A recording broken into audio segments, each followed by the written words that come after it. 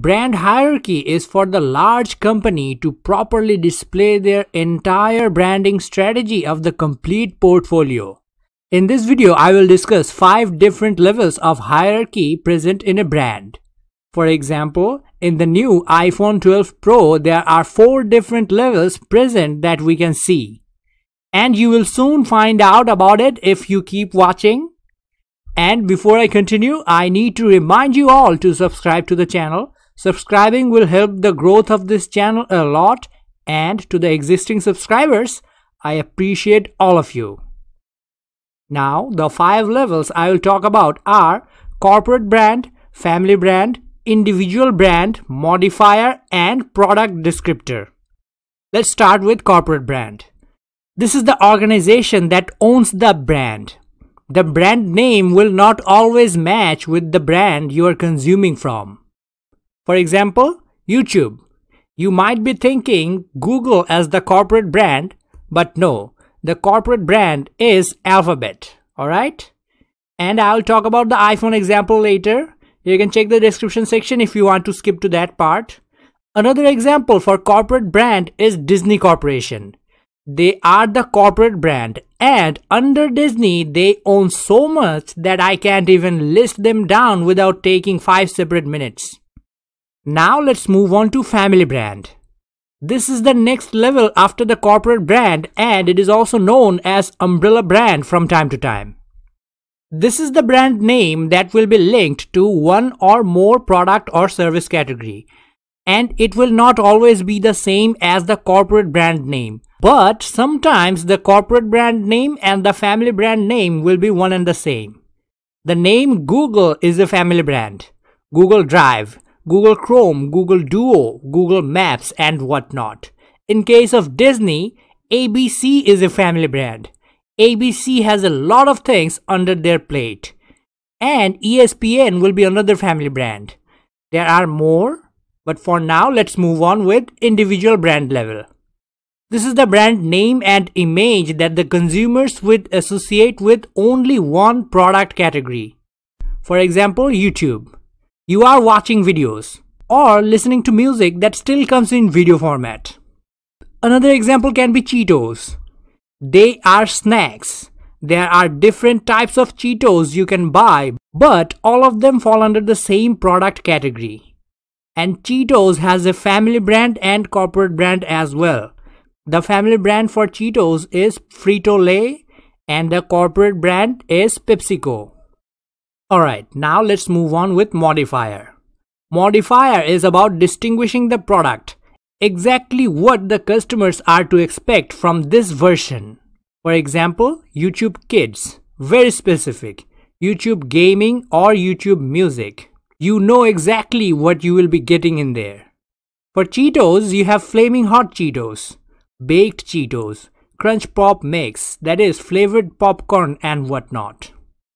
As you can see, the lower you are getting in the brand hierarchy, the brand image is getting more and more specific.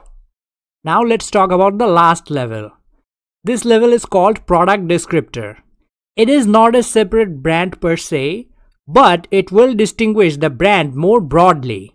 For example, Flaming Hot Cheetos has Flaming Hot Cheetos Cheese, Extra Flaming Hot, and more that you can see on the screen. And those were the 5 levels of brand hierarchy. Now that you have some idea about what all those levels are, let's talk about the iPhone example. I said iPhone 12 Pro. The corporate brand here is Apple, the company behind it all. And in this case, the family brand and the corporate brand are the same. I said the name has 4 different levels behind it.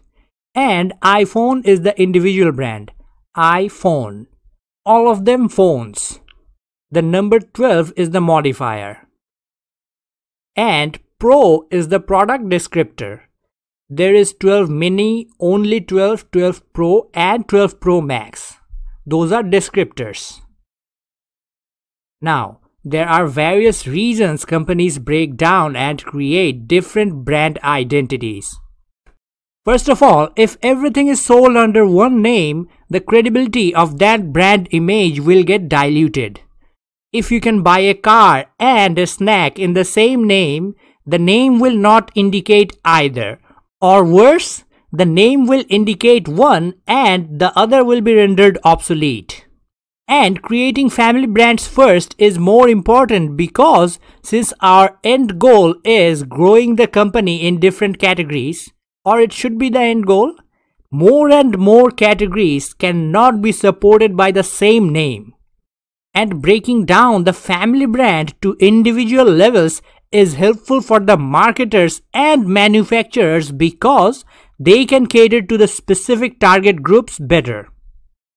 And then in that target group, you can focus more on different needs of different people with modifiers and product descriptors.